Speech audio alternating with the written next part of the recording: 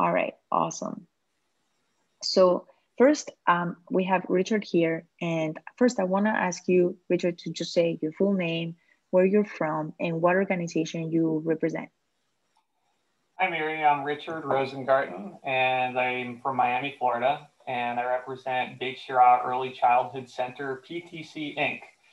And it's a nonprofit. It's a mouthful, but it's a nonprofit. It's like a PTA. It's a nonprofit that supports a preschool that's associated with a synagogue down here, Beit Shirah congregation. Okay, cool. So thank you so much for doing this. We worked together for a few months to be able to get your numbers up, to be able to, put the school on the map, and we changed the branding. We did a lot of things. I'll let you talk a little bit more about that. But kind of like, what was your biggest hesitation, when right before we started working together? What were some of the things and your challenges that you were facing with, and not just, with the organization itself, but just finding the right person that would help you to get to the level that you wanted to get to? Right. So we definitely had challenges, and mainly it was that we were sort of starting a school year almost from scratch because we had this turnover in faculty. We had a longtime institutional preschool director who retired, and so we hired somebody new. Plus, we were in COVID land.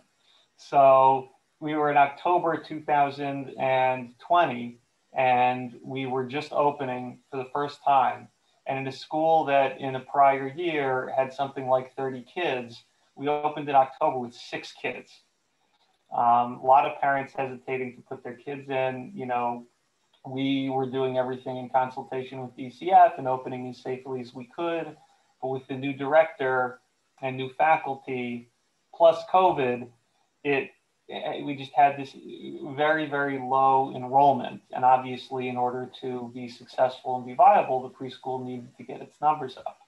So I am a lay leader in the synagogue, and I became the vice president on the board of the synagogue of the preschool. Yeah. And so I was just kind of thrust into this role. And so it was a combination of things because I was new to this too. And so, one challenge for me also, and a hesitation for me, was we needed to do marketing, in essence. But it was more than that because I needed someone who could help me figure out some of the more basic things about how we can have a presence and how we can just put basic information of ourselves out there. How do we do our website? How do we do our social media? And then on top of that, more sophisticated things like, okay, how do we do a targeted social media marketing campaign? I had basic ideas that, of the things you could do in terms of social media advertising, and I needed help with that, but I needed even more basic stuff. How do we get our branding in order? How to get our website straight? Things like that. Yeah, I remember talking about that. And just like cool. what other tools are there out there? I know websites and Facebook and Instagram, but is there anything else? Yeah, totally. Yeah. So now that we worked together for a while, so take me through that process. How was that process for you? What are some of the things that, when we started working together, you kind of saw more traction, and how did that impact the organization to where you are today? Sure. So when we started talking, it was clear to me that you were organized, that you knew how to help me figure out what I needed to do. And just from the beginning, we established our goals of what we needed to do and in what priority. The basic idea was we needed to get advertising out there to let people know that our school still exists, that it's still open, and that it's safe, and that you should put your kids here. But some of the most basic things needed to be addressed first, and we were able to quickly talk through those and identify them. Like we had a problem with our website. It was weirdly split into 2 different websites because of some efforts some people before me were trying to make. And like I said, the preschool's connected with Beit Shirah Synagogue. And so the synagogue website has a page for the preschool. but then somebody made some other separate website for the preschool, and people were being sent to different places, and it just didn't make sense. And so, you know, we were able to establish early on, like, priority one, let's get this website thing in order. Yeah. And you were, and it was helpful. You were able to explain to me, you know, why it was better to keep the website folded into the synagogue website as opposed to making some separate website for the preschool, you know, both for a kind of ideological reason, like we want it to be known that our preschool is part of the synagogue.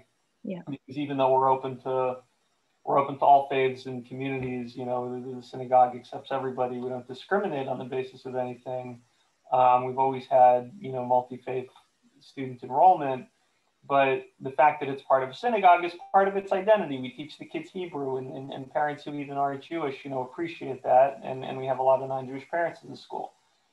So that's kind of like an ideological reason, but then a practical reason, which is you were able to explain to me that by folding it into the long existing synagogue website, it helped with its SEO. It helped drive traffic to the preschool page, if the preschool page was part of the synagogue website, which had been around for a long time.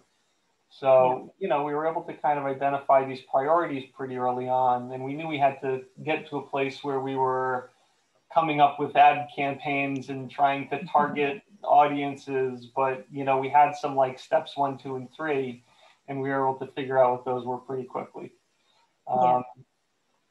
And not only that, I mean, like I said, you know, there were some things that I didn't know about that you were able to get us onto. Like, I knew we had to get our website straight, but, you know, you exposed me to some other tools that I didn't know about, like Calendly, to help book appointments, to speak with the school director, which, by the way, she's been getting appointments through Calendly. That's awesome. She just told me last week, and I think we're going to get a couple of students out of it. That's awesome.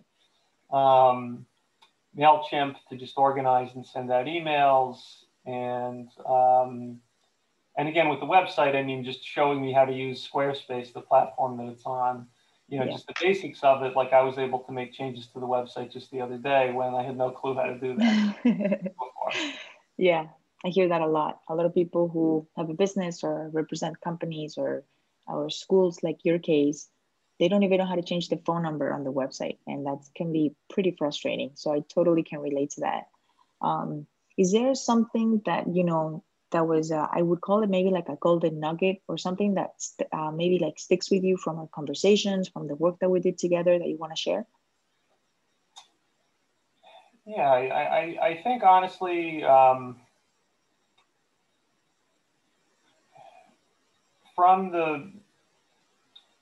it was from one of the very first conversations, you know, that we had, and it was what we just talked about, where, you know, in the discussion about the website, you know, why it was better to have it folded into the synagogue website, the kind of ideological reason that ended up underpinning like everything else that we ended up talking about, right? I mean, when you made that suggestion to me, you know, well, you didn't actually tell me what to do. You know, you asked me, well, what do you want people to know about what you are? Is it important to you whether to tell people that the preschool is associated with the synagogue? Right. And I think that for all the, you know, technical things we ended up doing and the tools we ended up acquiring, which were all helpful, I think that one of those first conversations where, you know, it just kind of set me in the right mindset of what is it that we want to tell people about who we are and why is that important. That ended up undergirding everything else we did, because when it came time to make a flyer, what's the verbiage on it? It's where I kind of came up with the phraseology that we've been using ever since, which is that, you know, we are a preschool open to all faiths and communities with a focus on Jewish education in Hebrew language, or Jewish tradition in Hebrew language.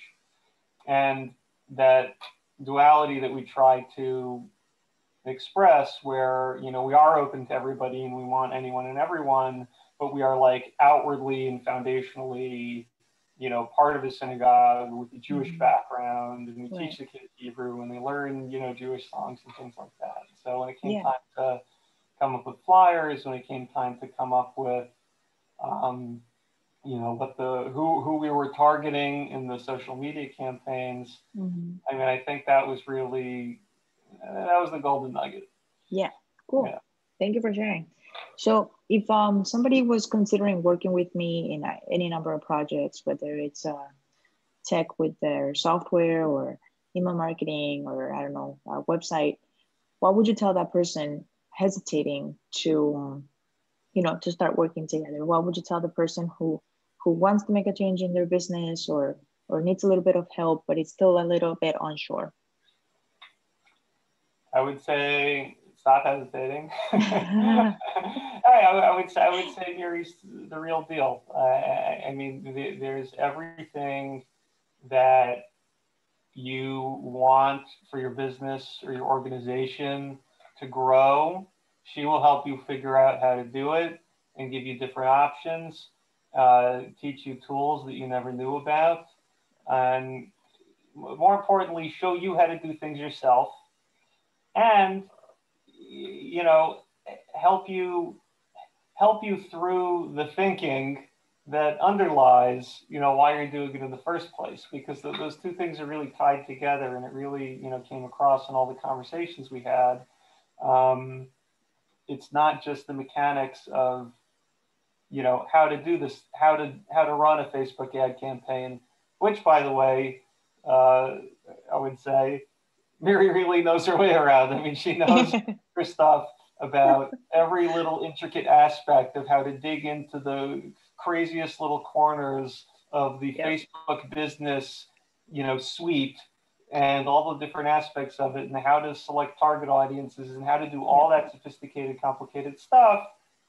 But she does it in a way, in conversation with you, where it's purpose driven and focused by what is it that you want for your company, and who are you, and what do you want to tell people about. Yeah. I thank you so much for that. You know, what really sticks with me is that you know how to do it now. Like, in the time that we got to work together, maybe you don't know how to do a whole campaign from the beginning, but you know how to make edits to your website. You know what is your message? What is your brand? And I think that's something that, I really take with me, because when we started, that was kind of like the beginning. And that's right now what's getting you more students. And because people understand who you are. And I think in the beginning, we were a little bit unsure of what direction we were going to take it. So that's awesome. So I really want to thank you. Is there anything else that you want to add before we go? Just thank you. I hope that, you know, we keep growing, and you know, you definitely didn't teach me everything that you know, because I'm not capable of learning it. But, you know, I hope we get to a place where we can work together again. Yeah. Yeah. Awesome. Thank you so much. I really appreciate that. Sure.